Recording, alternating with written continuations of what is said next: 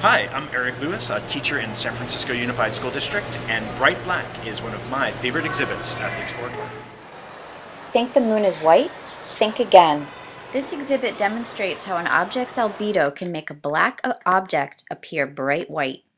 At first sight, a viewer sees what appears to be a white tile next to an image of our moon.